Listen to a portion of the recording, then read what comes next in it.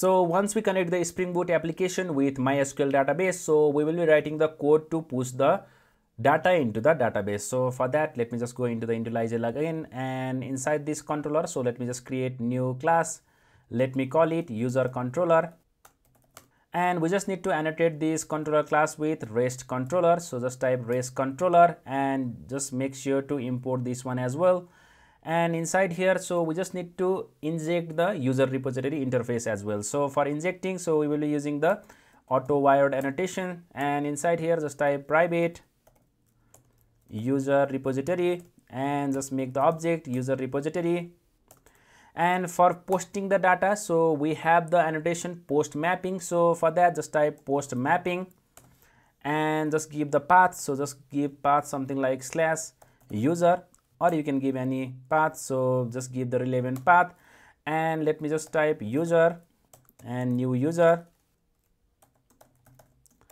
And inside here, so we will be passing the body or JSON body. So for that, we just need to use the annotation request body.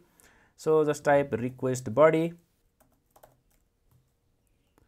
and just type user and new user,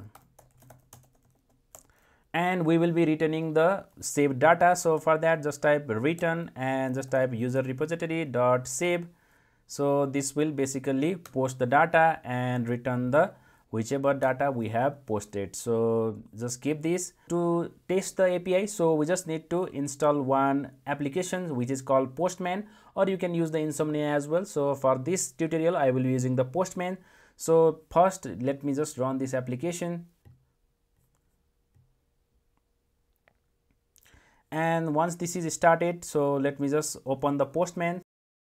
And once you open PostMan, so let me just create the new collection. Let me call it, so you can give the any name. So let me just give something like fullstack application, and inside here I just want to create new request. So just right click and click on add request, and we will be using the post. So just click on post and just type http localhost 8080/user. So since we have given the /user as the path, so just give /user, and inside this body just choose the raw and just choose the JSON instead of this text, and inside here, so we just need to give the data. So since we have created the entity name, username and email, so we just need to pass that.